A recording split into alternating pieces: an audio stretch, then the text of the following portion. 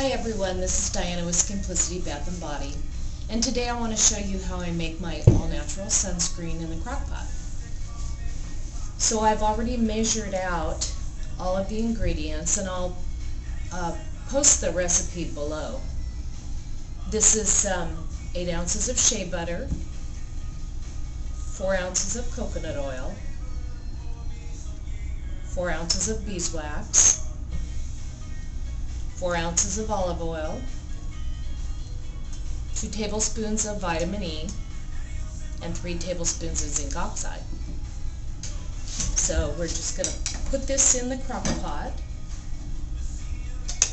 and you'll cook this on high.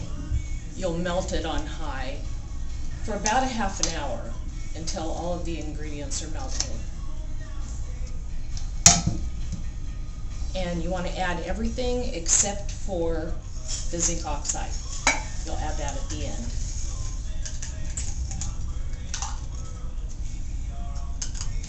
And this is also, this recipe can be used as a baby diaper rash cream. And it has about a 6-month shelf life, so you want to use it up within 6 months. It becomes less effective after that. And this recipe makes about 5 4-ounce jars. So we'll plug this in and we'll let this melt, and then when I come back I'll show you what it looks like.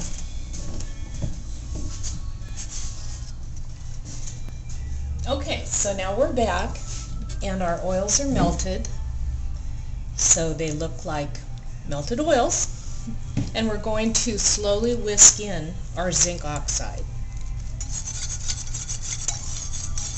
You want to make sure that this is, just do it slowly, because you want to make sure that it's mixed in thoroughly.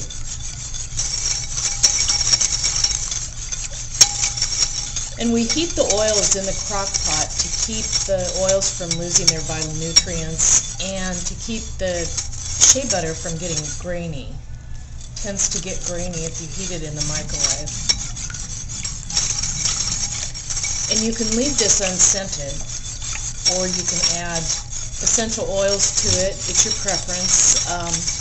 I add about a half a teaspoon of essential oils, and I like to use either lavender and chamomile or lavender and peppermint.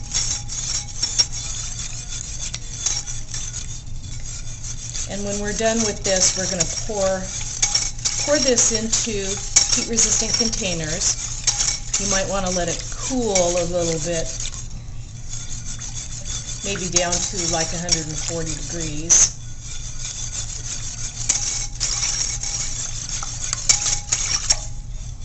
When it hardens into more of a paste.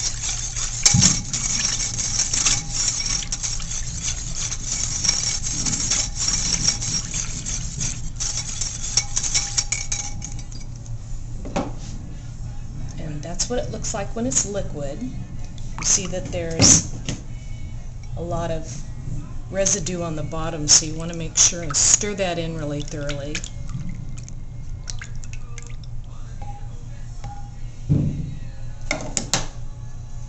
And this is the jars that I put it in, and that's what it looks like when it's hardened.